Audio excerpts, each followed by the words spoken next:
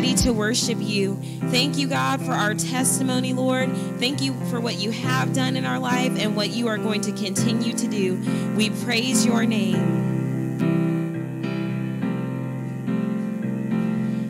I saw Satan fall like lightning.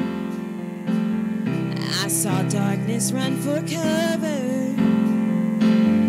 But the miracle that I just can't get over, my name is registered in heaven. I believe in signs and wonders. I have resurrection power. Still the miracle that I just can't get over, my name is registered in heaven. My praise belongs to you forever. This is my testimony from death to life, 'cause grace rewrote my story. I'll testify by Jesus Christ the righteous, I'm justified. This is my testimony. This is my testimony. Come together, sons and daughters, washed with blood and washed in water. Sing the praises of the Spirit, Son, and Father. Our God will finish what He started. Our God will finish what He started. This is my testimony from death to life, 'cause grace rewrote my story. I'll testify by Jesus Christ the righteous, I'm justified. This is my testimony. This is my testimony. This is my testimony from death to life, 'cause grace rewrote my story. I'll testify by Jesus Christ the righteous, I'm justified. This is my testimony. This is my testimony. If I'm not dead, you're not done. Greater things are still to come. Oh, I believe. If I'm not dead, you're not done. Greater things are still to come. Oh, I believe. If I'm not dead, you're not done. Greater things are still to come. Oh, I believe. If I'm not dead, you're not done. Greater things are still to come. This is my testimony from death to life, 'cause grace rewrote my story. I'll testify by Jesus Christ the righteous, I'm justified. This is my testimony. This is my testimony. This is my testimony from death to life, 'cause grace rewrote my story. I'll testify by Jesus Christ the righteous, I'm justified. This is my testimony. This is my testimony.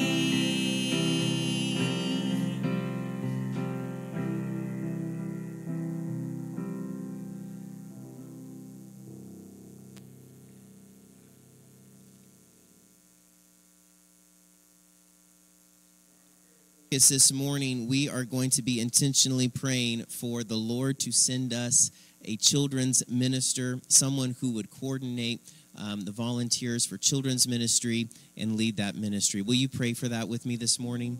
Father God, I thank you that you have planted within our hearts a burden to minister to children. I thank you, Father, that you are leading us in a direction to prepare the space and to prepare the volunteers to minister to the children and the families of our community. Father God, we want to intentionally pray for you to send us a person that would lead that ministry, to be a children's minister here at Church Alive, that would have a burden and a calling on their life by you, Lord, to minister to these families. Lord, we pray now that wherever they are, that you would begin to speak to their heart, Lord, that you would move upon them and equip them for the ministry that you are calling them to. Father, we pray for an anointing over this individual, Lord, that you would anoint them from the top of their head to the soles of their feet, Lord, that they would find a deep relationship with you, Lord, that they would find intimacy with you, that they would hear your voice, and that they would know clearly how you are leading and guiding them, Father. Lord, I pray that you would prepare our hearts to receive this harvest, Lord, this bountiful harvest that you are going to bring in of children into our church, Lord, that you would help us to be welcoming to children and to families, Lord, that you would help us to be welcoming to children's ministers in our church, Lord, that your name might be glorified and that lives might be changed by the power of your word. In the name of Jesus, we pray. Amen.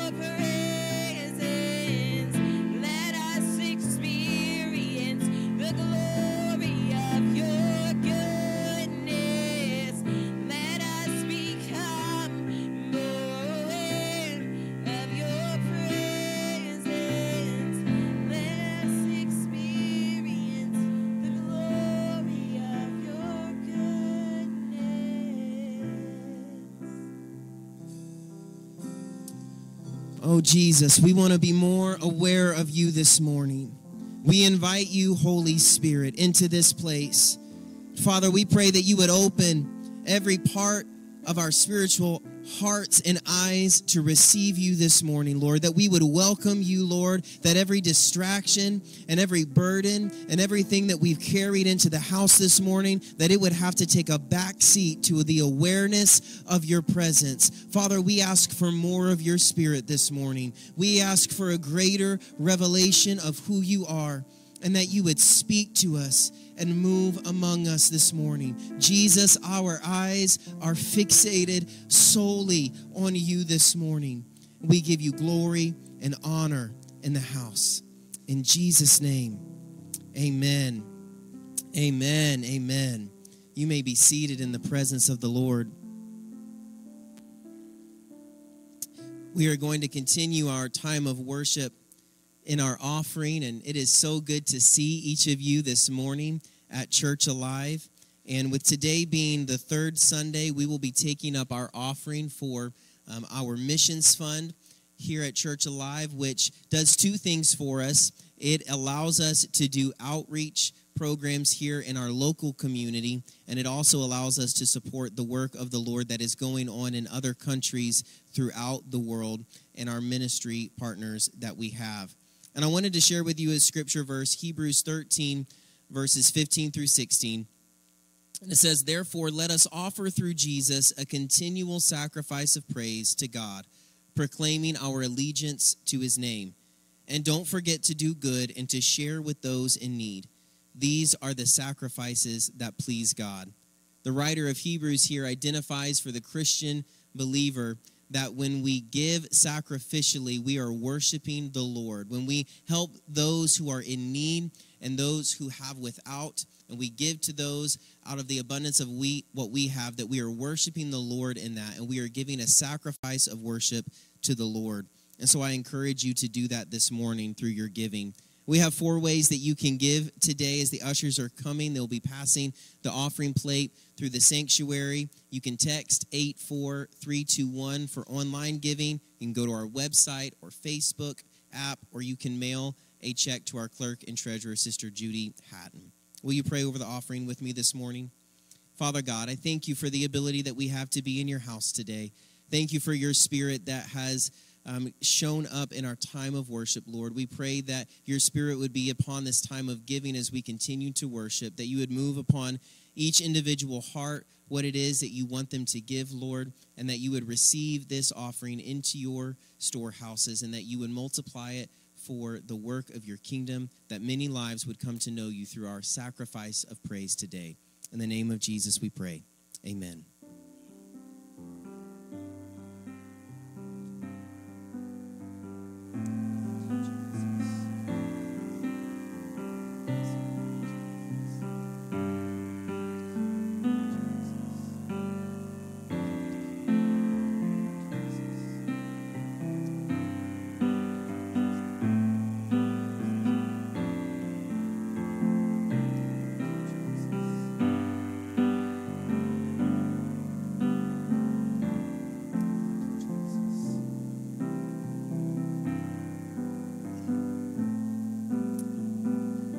Thank you for your giving.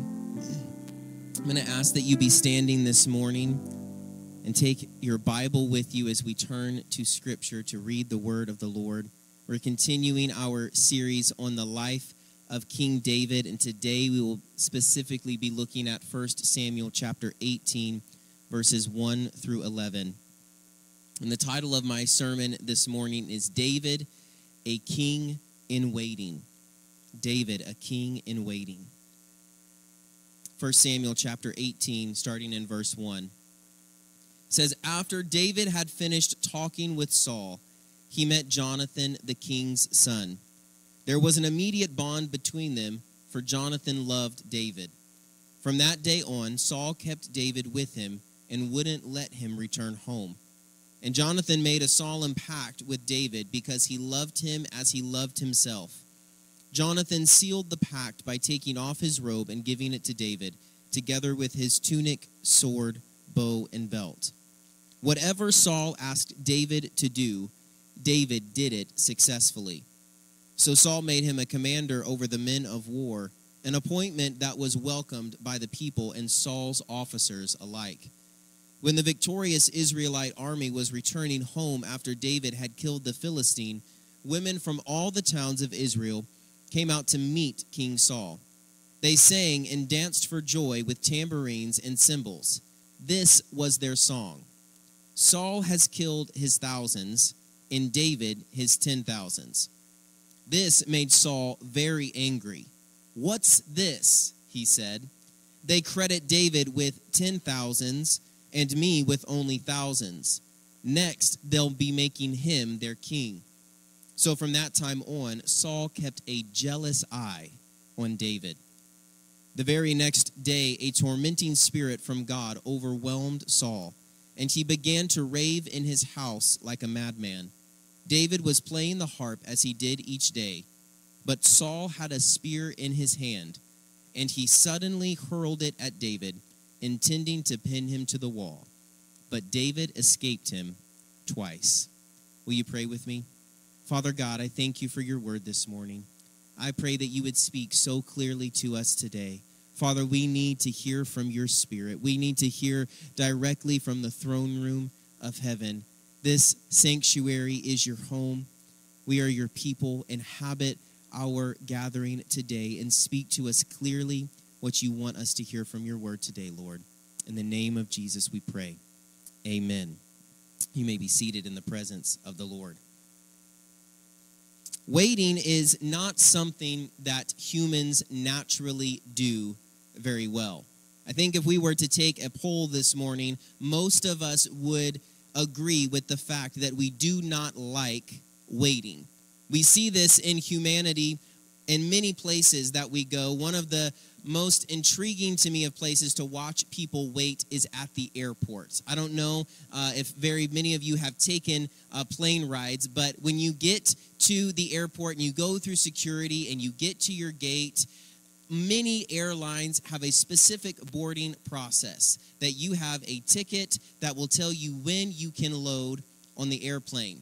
But as soon as those come over the intercoms, people start lining up in front of the gate, and they will often block the path of the aisleway of other people who are trying to get through to get to their gate.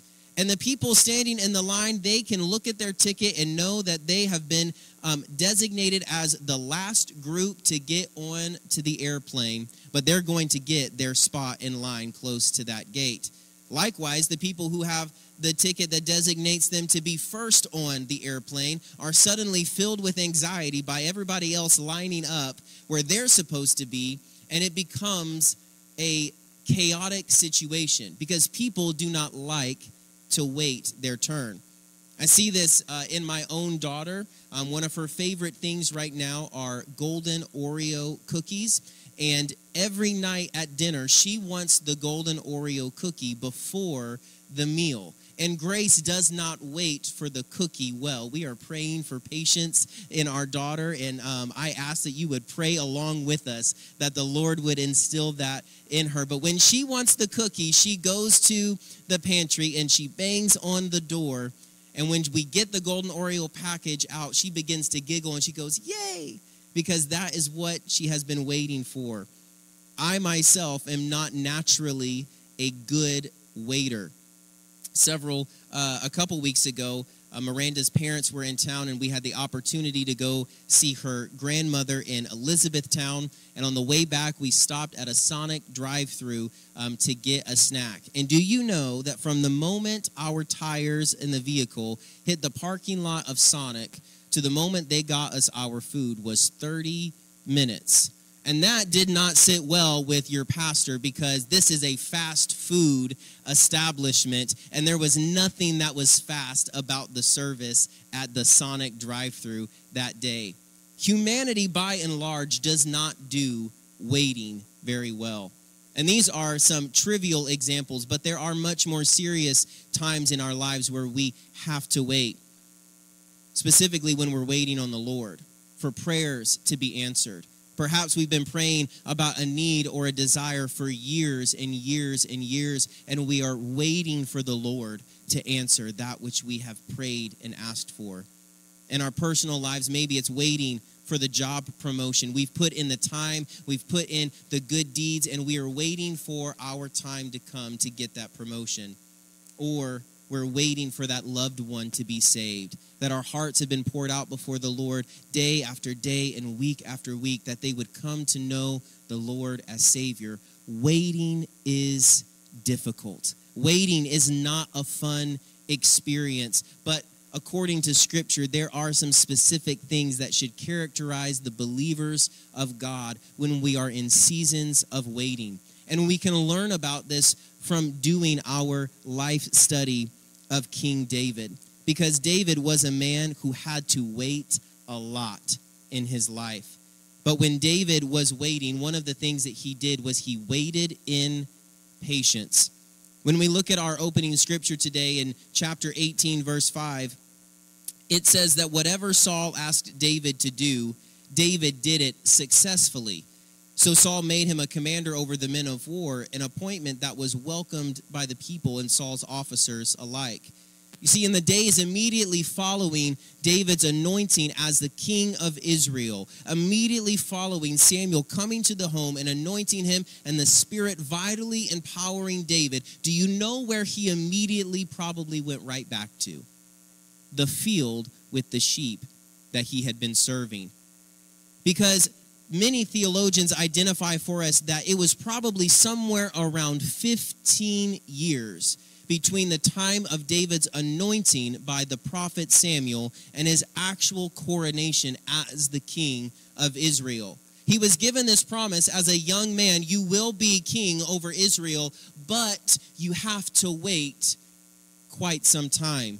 And in fact, David was not even given the specific amount of time that he was to wait. He did not know at what season in his life he would get to experience this promise from the Lord. All he knew was that he had to wait.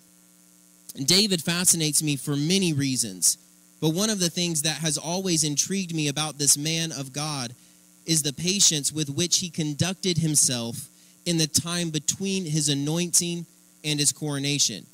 You see, had it been me that was anointed to be king over Israel, I would have wanted Samuel to immediately take me to the palace. Right? You showed up at my doorstep. You pulled me out of the field. You told me that the Spirit of the Lord was identifying me as the next king of Israel. Okay, let's get in the caravan. Let's go to the palace. Show me my throne room. Show me all of the riches and the glory and the lavishness of getting to live in the palace. Show me my many servants and all of the wonderful food that will be cooked for me. Let me step into the glory of being the king. But this was not the case for David, because immediately following his anointing, he went back into the field. Sometime later, as we looked at last week, David would go on to defeat the giant Goliath on the battlefield. So as the readers, maybe we're thinking perhaps this is the point where David is going to receive his official promotion to being the king of Israel. He just did what no other man in the nation had the courage or the faith in God to do. He defeated a 9-foot giant Philistine in the name of the Lord. But even this was not the moment where David would be promoted to king. In fact, it was in this moment where David made a significant transition in his life to not becoming the king, but to serving the king. You see, David, after his defeat of Goliath, was put in the direct vicinity of that which rightfully belonged to him. But he had to serve the man who was sitting in the throne that had been promised to him by the very Spirit of God. And never once do we see David become resentful or angry about this reality. We do not see David go into the palace to serve King Saul and become bitter and hateful and angry towards King Saul. No, we see the exact opposite, that David served the king with faithfulness and with obedience and with patience. And I don't pretend to understand the timeline that God works on, But I do know that oftentimes we struggle to wait 15 minutes for the Lord to answer a prayer, let alone having to wait 15 years for the promise to be fulfilled. I don't understand the timeline that God always works with, but I know that he has given us promises in Scripture that instruct us on how we are to wait. The prophet Isaiah said it like this in Isaiah 40, verse 31. But those who trust in the Lord will find new strength. They will soar high on wings like eagles. They will run and not grow weary. They will walk and not faint. And I love how the King James Version says it. But they that wait upon the Lord shall renew their strength. They shall mount up with wings like eagles. They shall run and not be weary, and they shall walk and not faint. You see, this scripture identifies for the reader that waiting on the Lord is not a position of passiveness. Waiting on the Lord is not something that we do and we just twiddle our thumbs and we bemoan the fact that we're waiting on the promises of God. It actually says that when we trust in the Lord and we purposefully and intentionally and patiently wait on him, that God renews our strength, that he places his own strength within us so that we can wait and endure every season without growing weary, without growing tired, without growing fatigued, but that when we trust and wait in the Lord, we receive an extra portion of his strength. Surely this is what David experienced day after day after day after day when he stepped foot into the throne room, not as the king, but as a servant. When he stepped in front of the throne and he was not the one being bowed to, but he was the one that was doing the bowing. When he stepped into the palace and he was not the one who was getting to issue the commands, but he was the one that was receiving the commands. David waited patiently on the Lord, and God gave him strength in this season of his life. We know this because this scripture says, whatever Saul asked David to do, David did it successfully. There is a lot of weight in that one small verse. Whatever Saul asked David to do, David did it successfully, meaning that every task that was given to David, he did it in obedience. He did it with an immediacy. He did it with a willingness and a servant's heart that it doesn't matter what the king asks me to do, even though I'm supposed to be the king right now, I'm going to be obedient. And whatever he asks me to do, no matter how glamorous or unglamorous, no matter how prestigious or shameful this task might be, I am going to serve the king because that is who is on the throne right now. And God has placed me here first as a servant. I am waiting to be king. David served the king with patience and with obedience. But it also says that David was successful in everything that he did.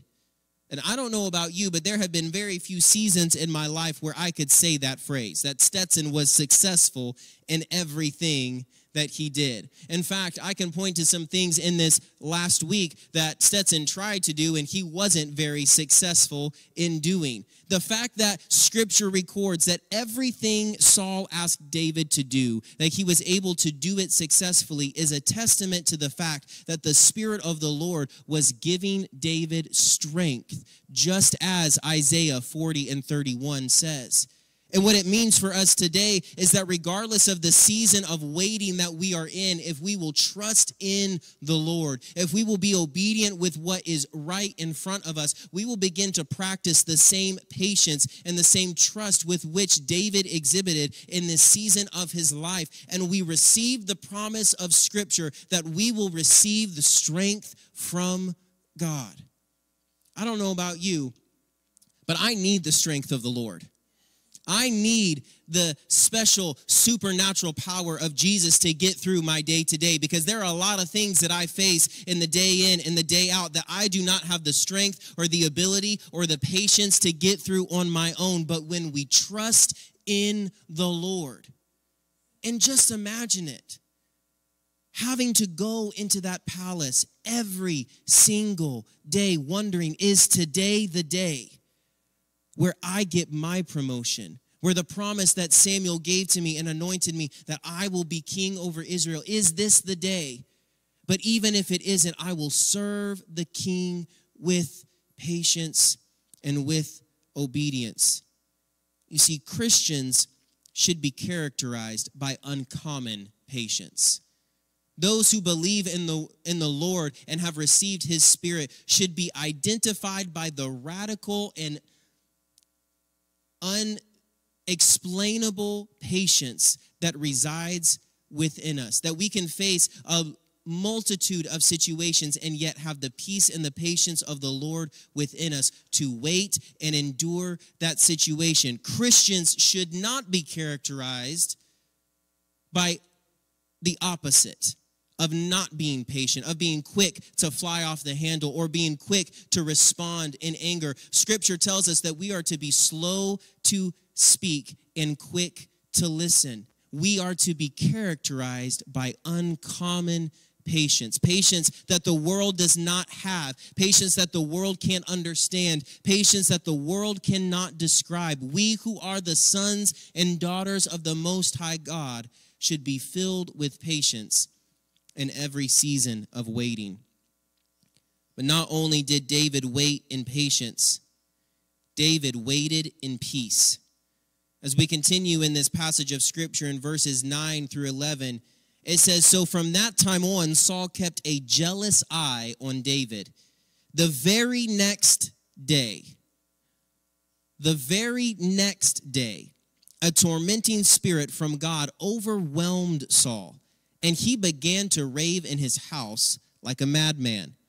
David was playing the harp as he did each day, but Saul had a spear in his hand, and he suddenly hurled it at David, intending to pin him to the wall. But David escaped him twice."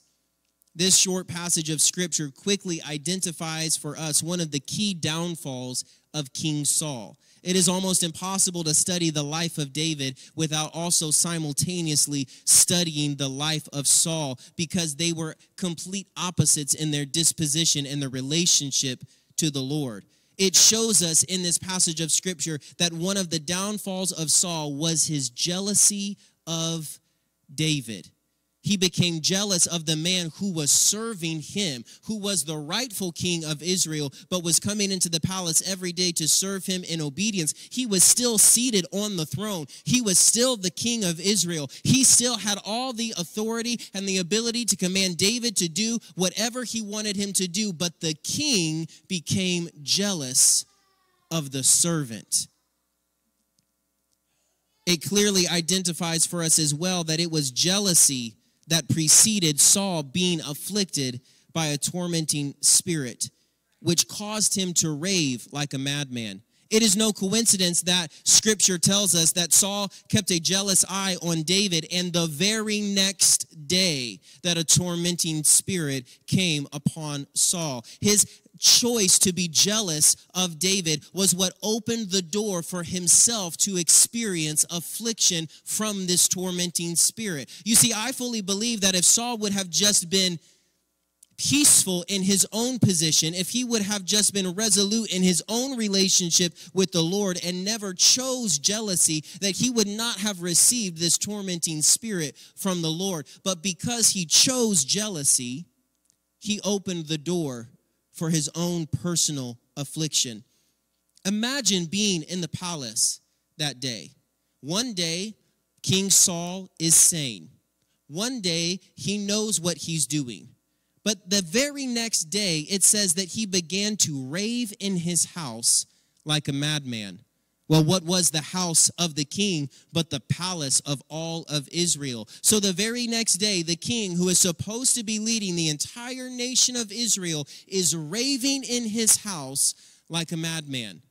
When I see that, I think about screaming and unintelligible words and kicking and hitting and running around and not being able to string a coherent thought together. One day, King Saul is sane, and the next, he is literally insane because of his jealousy of David. It was jealousy that was the catalyst. Jealousy became the gateway for this tormenting spirit, for at its root, jealousy is sin. This had long been identified for the children of Israel. When God had given Moses the 10 Commandments on Mount Sinai, he clearly identified for the children of Israel in Exodus 20 and 17. You must not covet your neighbor's house. You must not covet your neighbor's wife, male or female servant, ox or donkey, or anything else that belongs to your neighbor.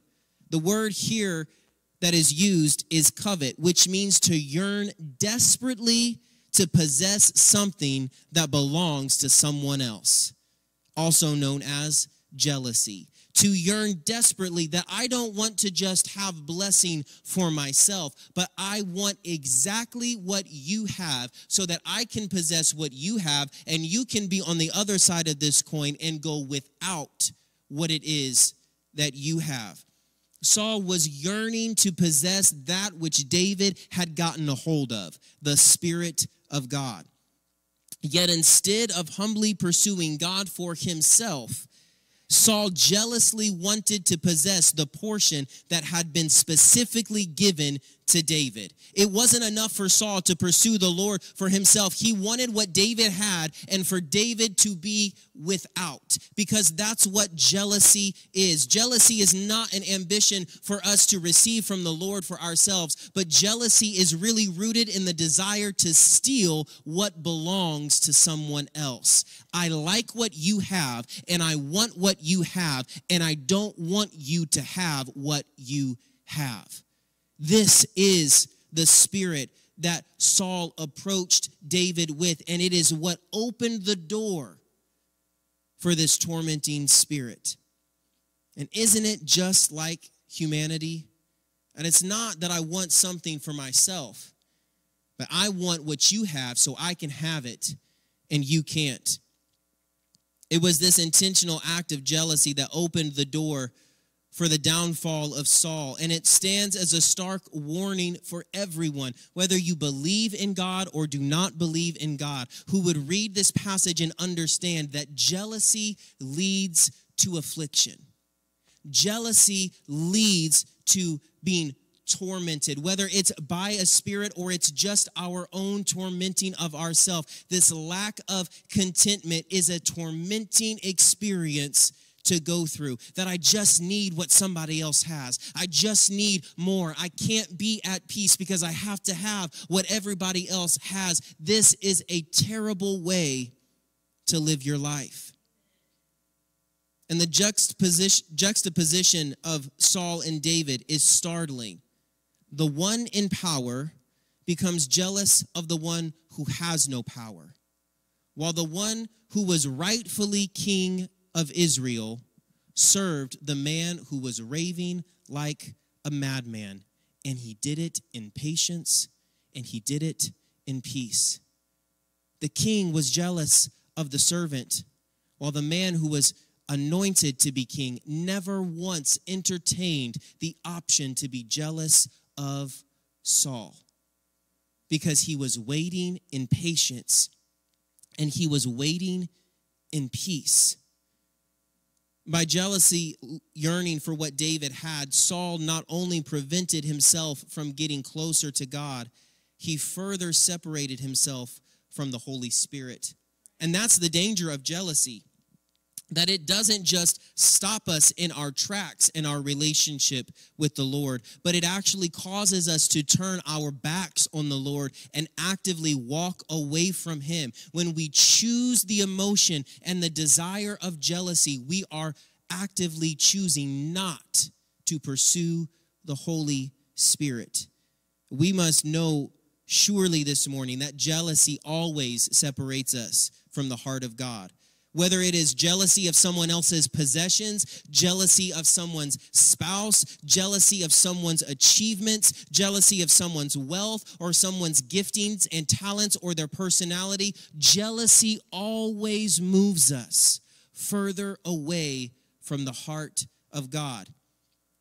And as Christians, we can be really sly about our jealousy, right? Christians are some of the best sinners in the world, because we know the book. We know it front and back. We know what we identify as the loopholes or the gray areas. So sometimes when Christians are jealous, it comes out like this. Oh, they're just so lucky that fill in the blank happened to them. Or why do they deserve blank when I don't have it? Or I wish I could have what they have.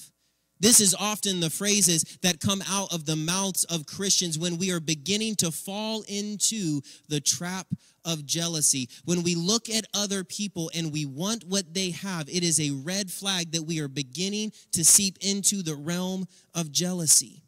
And we must be honest about it when it happens, or it will begin to wreak its havoc in our lives. You see, true contentment only comes in pursuit of the Holy Spirit. So when those emotions begin to arise within us, that I see what somebody else has and I want that, that's a warning sign for me that I need to pursue the Lord a little bit more. Instead of being so concerned about what other people have, I need to make sure that my prayer life is correct. Instead of being so concerned with what's going on in the lives of other people, I need to make sure that I'm studying the Word of God for myself. Instead of being so caught up in what everybody else has going on in their lives, I need to make sure that I get into a place of worship so that I can get alone with the Spirit of God and He can begin to help me be content in the season of waiting, so that we are filled with peace instead of jealousy. And not only did Saul's jealousy lead him to be tormented by an evil spirit, it led him to attempt murder, breaking another one of the 10 Commandments. For the passage says, Saul had a spear in his hand, and he suddenly hurled it at David, intending to pin him to a wall. Now, I have never held a spear in my hand. I've never really seen someone hold a spear in their hand. But I imagine that if you have a spear in your hand and you throw it, you are throwing it with the intention that it is going to pierce something on the other end of that spear. It is what it is intended for. It would be the equivalent to someone having a gun and pointing it at someone else and pulling the trigger. The only intention in doing so is to take the life of the other person that is on the other side of this act. So Saul becomes so jealous of a servant that he actually tried to murder him in his own palace throne room. But notice what David did. And what I find so peculiar about David, it simply says, but David escaped him twice. Now again, I've never had a spear thrown at me, but I like to think that if I'm faced with a fight or flight situation, that the manliness in me will choose the fight. Right? If you come at me with a spear or you come at me with intention to harm me or my family, I am likely to try and fight back and to defend myself. And if I have to, vanquish you instead of myself being vanquished. This is what I would do, but it is not at all what David did. When David was in the throne room of the king, serving the man who was sitting in the throne that would rightfully be his, and the king tried to murder him, David did not choose to retaliate. He simply chose to escape. David chose to respond with an attempt on his life in peace. It was the most peaceful thing that David could do. He simply got out of the palace. He did not engage with the raving madman of a king. He did not try to fight back. And surely David, this shepherd who had defeated both lion and bear in the field and had faced a 9-foot giant in the valley of Elah, could have defeated this insane old king in the palace throne room. But instead of retaliating and fighting back against the king and killing him after he just tried to murder him, he escapes in peace. And when I read this, I'm flabbergasted, because this is not the reaction of humanity. And oftentimes, this is not even the reaction of Christians, because we love to be people of peace until people come against us, and then we identify that as a moment of what we like to call righteous anger. And because they took the first step in aggression towards me, I'm now righteous in my anger or my retaliation against them. But I don't see that in Scripture. I see over and over and over God calling the people of God to be people of peace. I see him instructing his people, just stand still and let me fight for you. If you'll just trust in me, I will give you the victory. David chose peace instead of engaging the king. But then I keep reading, and I see another word that just jumps off the page at me. One word. Twice. Twice. David escaped the king twice. Do you know what David would have had to do to be put in a second scenario where the king hurled a spear at him again? He would have had to go back into the throne room and begin to serve the king again. Because David was a man of peace. He was a man of waiting in patience. So you mean to tell me that after the king who is sitting on David's throne attempts to murder him, that he went back into the throne room to obediently and patiently and humbly serve the man who just tried to kill him? Yes, that is exactly what David did. And when the king again tried to take his life, David escaped instead of engaging because he was a man of peace. Some Christians struggle to forgive a brother or sister who in the faith who is remorseful and asks for forgiveness. Yet here is a man who forgave and served a man who attempted to kill him because he was filled with peace. And David didn't have to be. Surely there were other people on the scene that were already recognizing that David would be the next king of Israel. Certainly there were people in the palace who understood that Saul had completely lost his marbles and that David had done nothing to deserve an attempt on his life. Surely if David would have responded in violence and aggression and taken Saul's life that day, there would have been people in the palace that supported him because they were watching everything unfold with a front row seat. But David chose peace, which means that Christians should be not only characterized by uncommon patience, but we should be characterized by uncommon peace. Christians should have more peace in our hearts than anyone else. We should be at more peace with our family members than those who do not know the Lord. We should be at peace with other Christians and other believers. We should be at peace with Republicans and Democrats. We should be at peace with sinners and with Christians. We should be at peace with people who are sober and people who are drunk. We should be at peace with people who are addicted to drugs. We should be at peace with people who are dealing with the temptations of homosexuality because we are called to peace.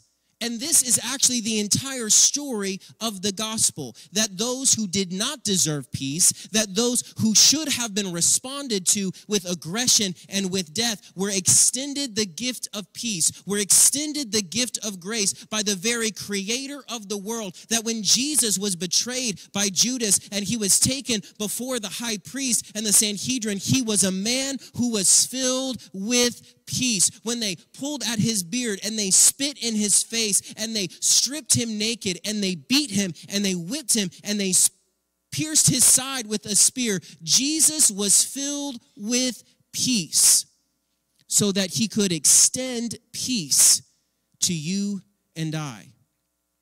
So how could we do anything other in our walk with the Lord than be at peace with everyone? This is not an easy thing to do. Surely there are times where being unpeaceful is the more fulfilling response. That if I could just give them a little peace in my mind. If I could just show them a little bit of how they've been treating me, then they would understand how awful they are. But Scripture says, respond in peace. Christians should be characterized by uncommon peace, especially in seasons of waiting. And lastly this morning, David waited in preparation.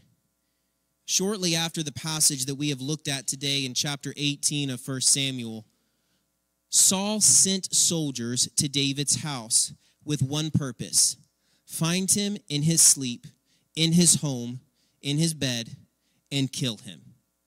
Saul, at this point, was actually David's father-in-law, because David had married his daughter, Michal. Yet Saul, in his jealousy, began to hate David so much, wanted him dead so much, that it wasn't enough for him to attempt to take David's life alone. He began to use the resources of the palace, the resources of the kingdom, to attempt to take David's life. And one of the reasons that I love studying David's life is because we have the book of 1 Samuel, but we also have the book of Psalms, many of which David wrote. And if you study the Bible in chronological order, you will see Psalms pop up that David wrote throughout his life.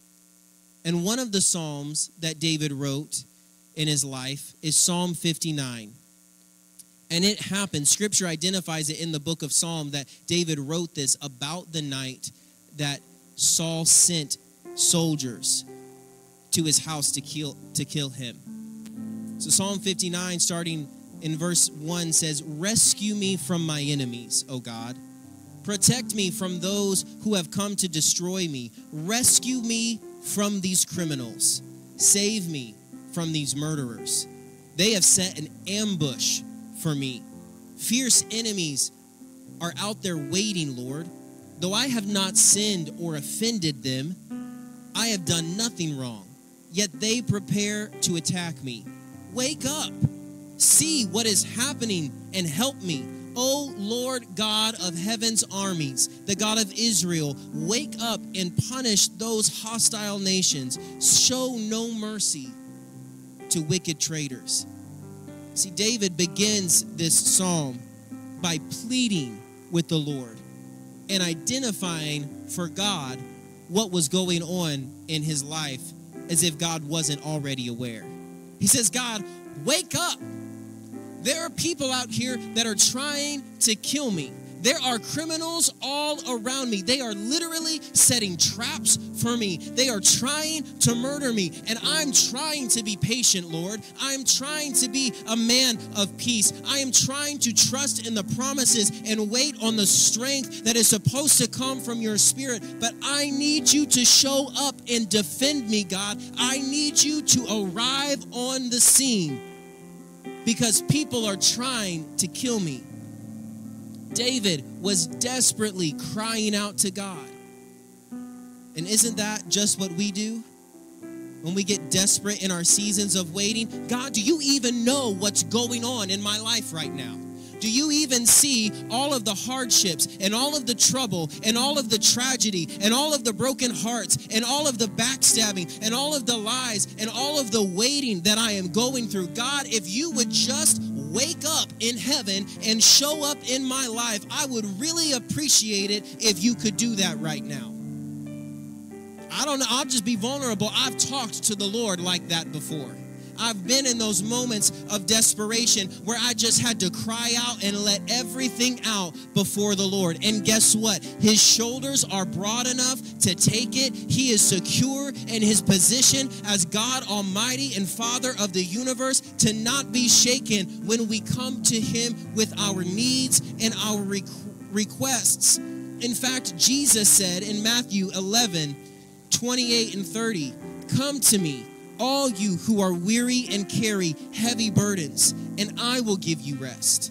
Take my yoke upon you. Let me teach you, because I am humble and gentle at heart, and you will find rest for your souls. For my yoke is easy to bear, and the burden I give you is light.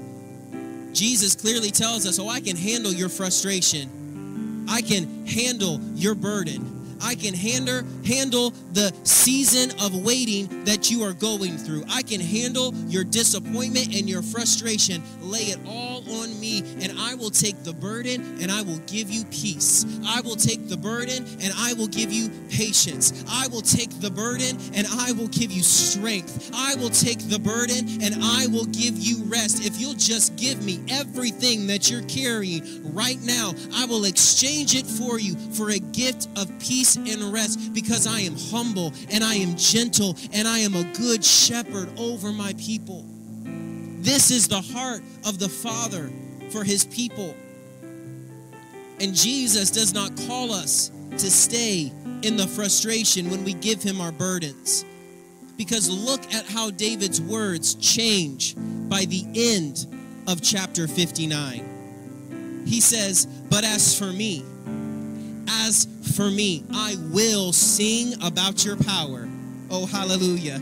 Each morning I will sing with joy about your unfailing love. For you have been my refuge, a place of safety when I am in distress. Oh, my strength, to you I sing praises. For you, oh God, are my refuge, the God who shows me unfailing love. Yes, David started this psalm by laying everything out before the Lord and saying, God, I need you to wake up. But by the end of the psalm, he was saying, but as for me, I choose to worship the Lord. Every morning that I get up and Saul is still trying to kill me, I will sing with joy in my heart. For you, oh God, have been my unfailing refuge. In the good days and in the bad days, you have been faithful to me, oh God. I will sing with joy and I will sing with gratitude, because you are an unfailing love. You are an unfailing help over my life. And God, I trust in you. I will worship you. Oh, hallelujah. David did not wait until he got to the palace to praise God for his unfailing faithfulness. He praised him in the middle of the night when he had to get up and escape his house and run for his life. Oh God, tomorrow morning I will wake and sing with joy. I will praise you even though the murderers and the criminals are hunting me down. I will still worship you. And I know that I've talked about worship a lot lately, but I think God is really trying to get our attention in this area, because worship is a choice. Worship does not happen by accident. Worship is not passive. Worship is a choice to engage, that regardless of what is going on in my life, I will sing. I will sing. I will sing for joy. For God is worthy. He is worthy. He is worthy to be praised. David waited in preparation. He praised in the waiting. He worshiped in the waiting. He gave God thanks in the waiting before the prayer was ever answered. God, I still choose to worship you. I still choose. As for me, I'm going to worship the Lord. It echoes the words of Joshua to say, as for me and my house, we will serve the world. Or serve the Lord. It doesn't matter what the world does. It doesn't matter what society does. As for me, I'm going to serve God. As for me, I'm going to worship the Lord. As for me, I will be faithful to the Lord in every season of my life, because I can sing of his unfailing love. And I know sometimes it doesn't feel like we even have the breath in our lungs to worship the Lord. But you know what popped up in my Bible app this week was a passage of scripture that says, when we don't know what to pray, the Holy Spirit prays for us. When we don't know how to worship, all we have to do is say, God, give me a song. God, help me to worship you. God, help me to trust in you. And the Holy Spirit, as we're waiting on him, will give us that strength, that it will feel like we have mounted the wings like eagles, and we will no longer be weary. We will no longer be at the point of fainting or giving up, but we will be renewed with the strength of the Lord. And before we know it, what was a struggle to praise God in will be an exuberant praise. And people will be coming up to you left and right saying, I don't know how you can be at such peace right now. I don't know how you can worship the Lord in the midst of your situation. And that's when you get to say, it is the Jesus all over me. It is because I have trusted in the one who I know is faithful. And we can worship the Lord. So I'm going to ask that you be standing all over the church this morning.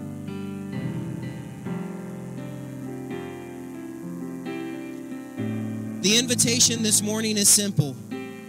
If you're in a season of waiting or you have a need, I want to pray with you this morning. If you need the Lord to give you strength, I want to pray with you this morning, because we have promise after promise after promise of Scripture that when we seek the Lord, he will meet with us and he will give us exactly what we need. So Miranda is going to sing and lead us in worship, and if you have a need this morning, I invite you to step out and receive prayer and allow the Holy Spirit to meet you right where you are.